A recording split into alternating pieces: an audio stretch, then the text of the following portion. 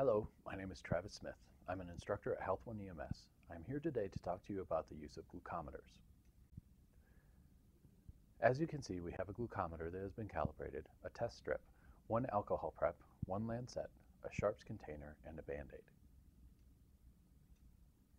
As always, before performing any skill, we utilize our appropriate BSI equipment. In this case, I will be utilizing safety glasses and gloves. Let's talk a little about when we would need to determine a patient's blood glucose level using the glucometer.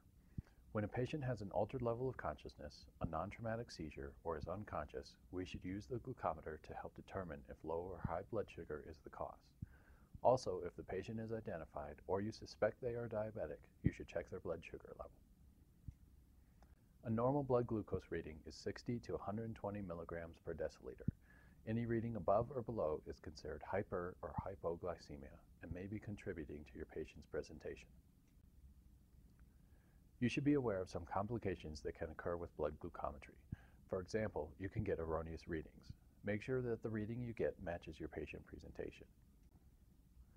Also, if you take too long transferring the drop of blood to the test strip, the blood could clot, forcing you to clean the site and acquire more blood and causing additional discomfort to the patient. Another potential complication is the risk taken when dealing with a person's blood, so be careful about exposure to pathogens. Finally, remember the glucometer is a machine. It could malfunction, preventing you from getting accurate readings. This is common if the meter gets cold. Now we should check out our equipment, making sure it works before we explain the procedure to the patient. The glucometer should be checked to make sure it does not have any cracks or obvious damage. Make sure it turns on and that the code matches the one on the test strip container. Next, I will take a test strip out of the container. Don't bend the strip or touch the end where you will place the blood sample. Next, I will make sure my lancet is ready to go and that I have an alcohol prep.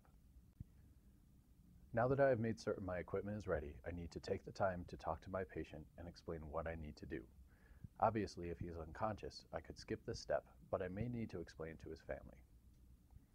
Depending on your glucometer, you may need to hold off turning on the meter until after you have prepped the patient's fingertip. I clean the tip of the finger with an alcohol prep and wait for the site to dry completely before I poke it with the lancet. If I poke the finger before the alcohol has dried, it could cause falsely high readings. Once I have poked his finger, I then dispose of the lancet in a sharps container to eliminate any chance of getting poked myself.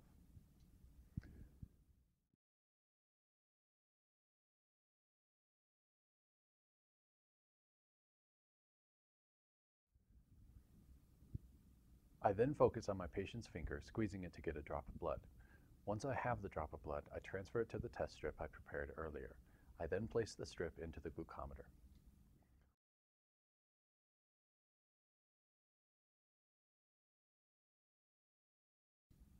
While the glucometer is getting a reading, I apply a band-aid to the puncture site.